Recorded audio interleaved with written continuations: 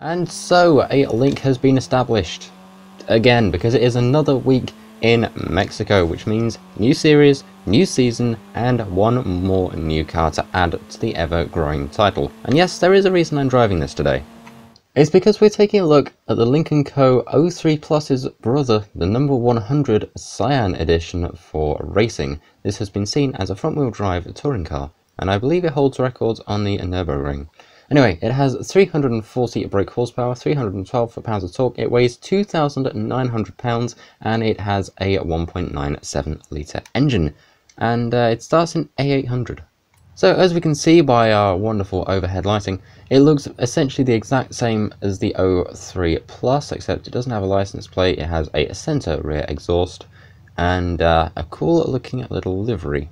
Going to the inside, it is completely stripped out, it is gutted, there's roll cages, there's everything. But let's go ahead and take a listen to how this thing sounds, shall we?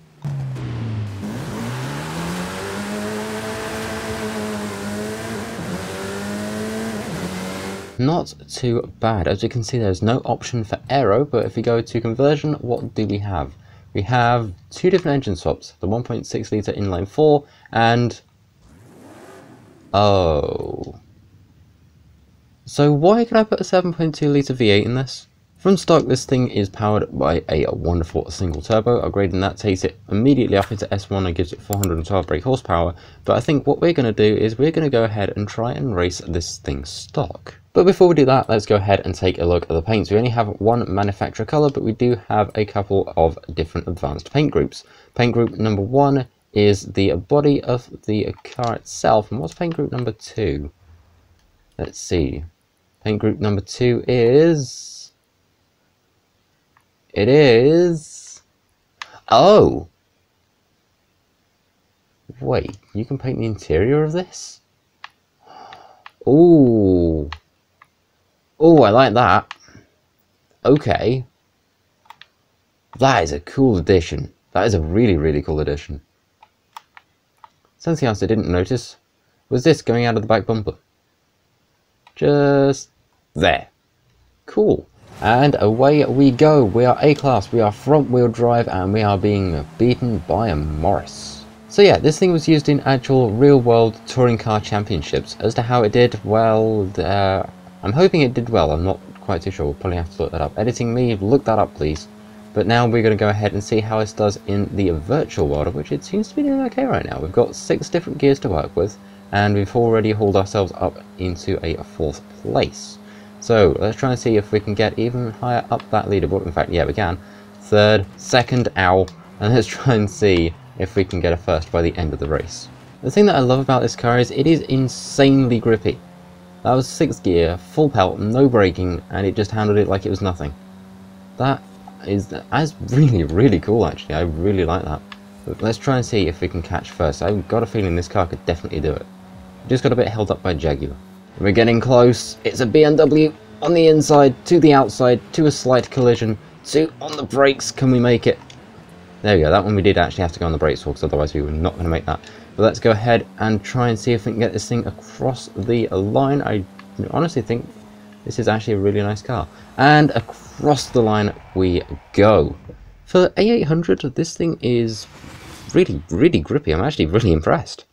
So it turns out this thing's actually pretty good, but now we go ahead and turn it into a little bit of a drag build. So we're going with V8, we are of course going with the twin turbo, and hopefully we can make this thing all-wheel drive. We can also make it rear wheel, which will come in handy later on in this video.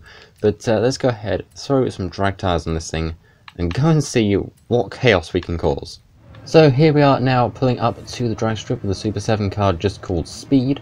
But let's go ahead and see what this thing can do. Sadly, there is no, I dare say, sword tomato ketchup colour.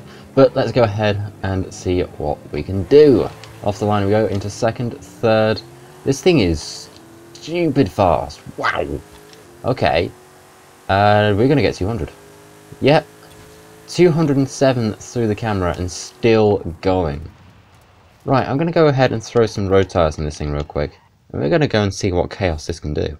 And by road tyres, I mean we're just going to go ahead and put the normal tyres on it. So here we are now at the edge of the motorway with our Lynk&Co 03, 1300 brake horsepower. Let's go ahead and see what pure chaos this thing is going to bring. Hopefully, I'm guessing maybe about 225, 230, but let's go up to a speed zone and find out just how close we're going to get. And out of the speed zone at 252. And this thing still feels like it wants to go faster, so let's go over to the downhill, our speed camera, and go and see what we can get there. Okay, where is our friendly little camera? There it is, 257, and going downhill, can we crack 260? We can! 261 going down here. This is insane, and it still feels relatively grippy, even all-wheel drive. Wow, okay, I don't have any words. But now we've got to go ahead and take this thing and go and take it drifting. This should be interesting.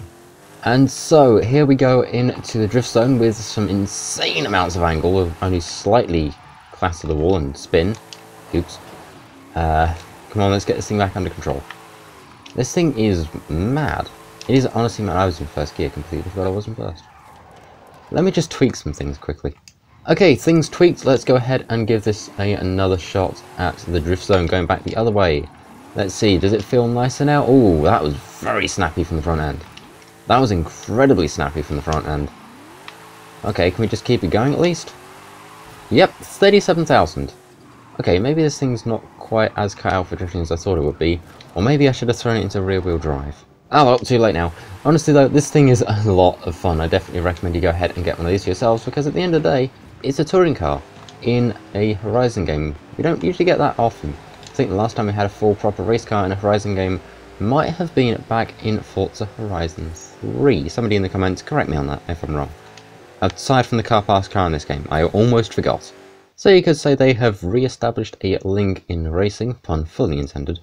But honestly, this car's really, really good. I genuinely do like it, which is interesting. Plus, it has, up here, it has like things and stuff on the window. That is really cool. I wish we could do that with normal cars. Just have the ability to put stickers and stuff over the windows. That would be amazing. We are seeing that more now with a lot of other cars. But yeah, that is going to be it for this video. Thank you very much for watching. I am going to finish it here before I ramble on for ages. And yeah, I will see you all in the next video. And I'm just going to go ahead and screenshot that. Thank you for watching. Tech out.